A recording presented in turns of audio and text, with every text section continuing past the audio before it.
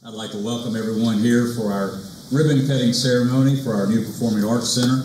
This is an important day for us, not only for our performing arts groups, but also for our entire school. And I appreciate y'all coming here to share in this event with us. At this time, we would like to have the Horn Lake High School Marine Junior ROTC. They will be coming forward to present the colors, followed by the national anthem that will be played today by the DeSoto Central High School Marching Band under the direction of Mr. Dennis Cox.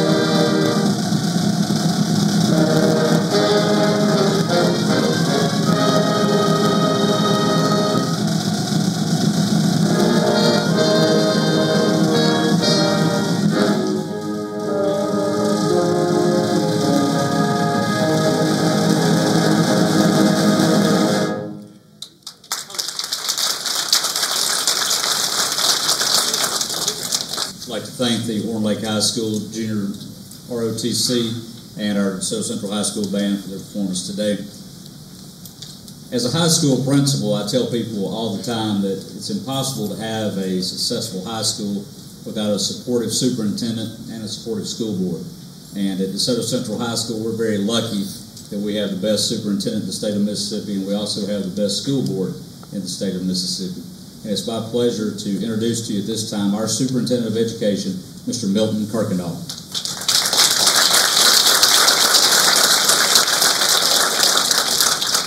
Being here today to cut the ribbon on this building is a dream come true for me. Something I've wanted to do for a long time, and I appreciate all of you being here with me to help celebrate this great day. I want to introduce some people that may not be on the program, but they will. Mr. Austin's already mentioned our wonderful school board, and we do have the best school board in the world. They work very hard, very dedicated. They get rich.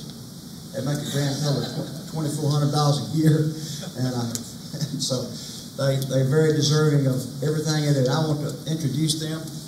Mr. Theron Long is a board member. Mr. Milton Nichols, one of our board members.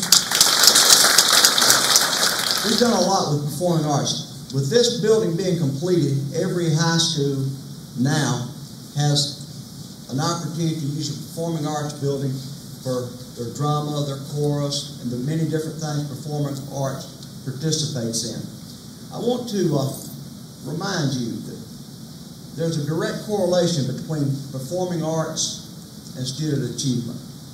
And these kids that perform and all the things I'm talking about with performing arts get scholarship after scholarship, and we're very proud of all of their accomplishments.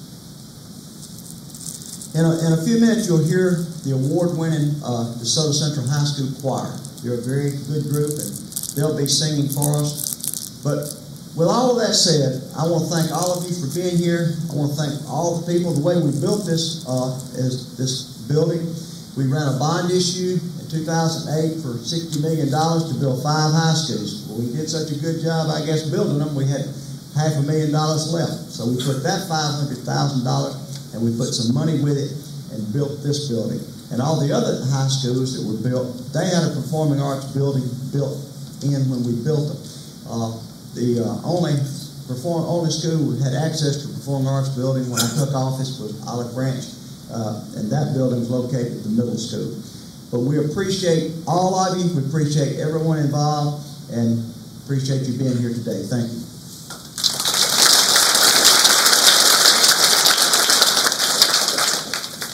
I'd also like to take this time to thank some other people that are in attendance today. Todd Fullwood with Fullwood Construction was the contractor for this. I'd like to thank him for all his hard work. He and his construction crew did a wonderful job, and they also were very considerate of our students and teachers, and we didn't have any disruptions to the school day as a result of the construction. I know that was a difficult task for him, but he worked with us, and I really appreciate that. I'd like to thank our National Honor Society. They raised over $3,300 that will be spent toward the enhancement of our Performing Arts Center over the next few months, so thank you to the National Honor Society. Mr. Ross, if you'll raise your hand, David Ross with GCA in the back. They're our crew that gets the school clean and has it looking as great as it does every day. Thank you, Mr. Ross. And if our teachers and staff would raise your hand, the teachers and staff that are here, I appreciate all y'all doing it every day. Thank you. Mr. Kirkendall mentioned academic success just a minute ago. DeSoto Central High School has been a star school for the last 3 years. That is the highest ranking academic award that a school can receive.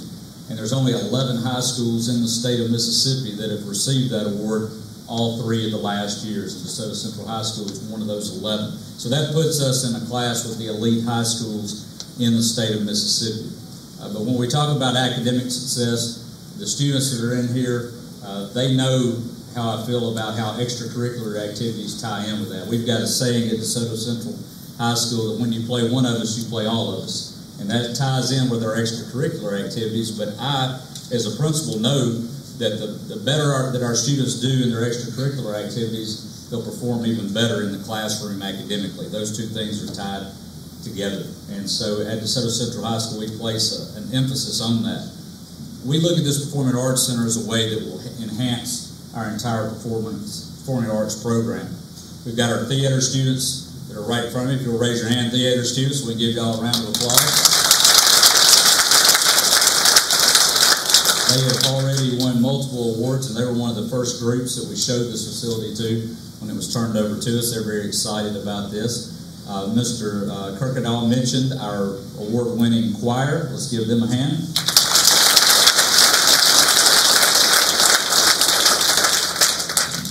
Our choir just returned from New York City a couple of weeks ago. They were invited to perform at Carnegie Hall in New York City, a great honor for our choir, and they've been winning awards all year as they go throughout competition. And our state championship, the DeSoto Central High School Band, we'll give them another round of applause. As Mr. Kirkendall mentioned, they have won the last 2 6A state championships in Mississippi. And all 3 of these groups, our choir, our theater group, and our band, will be using New Performing Arts Center. We know that it's going to be something that's going to enhance all those programs. Also, there'll be other events that we hold here, such as our National Honor Society induction, Mu Alpha Theta induction, our senior recognition ceremonies, our awards nights, our beauty pageant. There'll be a lot of events that we have here in this building that we haven't been able to host before on campus. And it's all because of the efforts of our superintendent, our school board, and our community members for the emphasis that they're putting on performing arts, and we really do appreciate that. Upcoming events that we have that will be in here, our theater department is scheduled to present Alice in Wonderland. That will be at 7 p.m. on May 4th and May 5th. That'll be the first event, official event, in our building after the ribbon cutting. And our band will have their jazz band concert in here at 7 p.m. on May 11th. So if you get a chance to come out and see either of those groups perform, I know that you'll be excited to see them. And as we talked about, as you can see, it's not only going to be something for just our performing arts groups, but also our entire school. And I want to thank again Mr. Kirkendall and our school board for all their efforts in getting that done. Thank you. Appreciate that.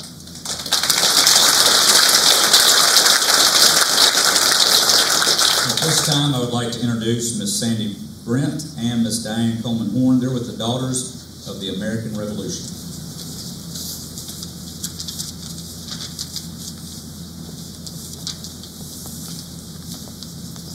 afternoon. Our chapter of the Daughters of the American Revolution is donating 10 American flags this year to the DeSoto County Schools. And today we'd like to present this flag for the new DeSoto Central Performing Arts Center. Thank you, sir.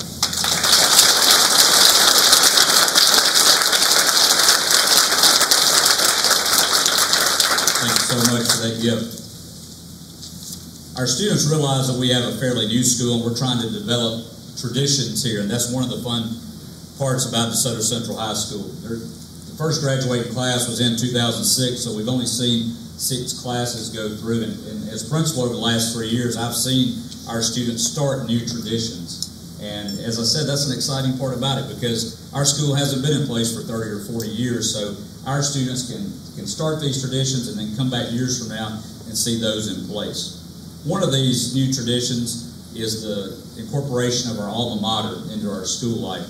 Any of you that have been to a football game before, one of the things that our football team, cheerleaders, and band have started is at the end of every football game, the football team, the cheerleaders, they go together to our band, and along with the student body, they sing the alma mater. Next year, we're going to try to incorporate the alma mater even more into our school events, and if you come to our graduation ceremony this year, you'll see that our choir performing the alma mater for our seniors and our guests. And at this time, I would like to ask Ms. Morgan, I'll turn it over to her, as our choir will perform our alma mater. Is a hand to the purple and the gold, ringing through the sky. Is a song for the men and women bold, sing with heads held high, striving to seek to know, fight for victory.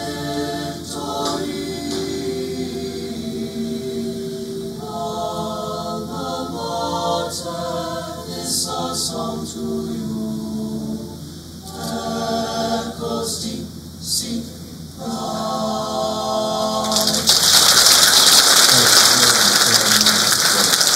This time we're ready to actually cut the ribbon, so we'll do that. Let's start it off.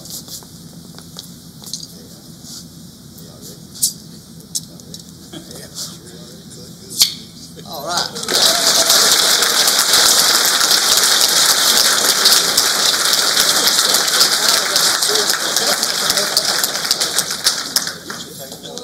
I'm very proud of our new Performing Arts Center. I'm very appreciative of Mr. Kirkendall and the school board for this new facility, and I know that our students and teachers are also. It's going to be something that's going to enhance our entire school, not just performing arts, but everyone. Our theater group, our band, our choir, they're all going to be using this facility. But we're also going to use it for academic award events also, and I'm a true believer that extracurricular activities help with academics. The more successful that we are extracurriculars, will also be successful academically. We've got a star school.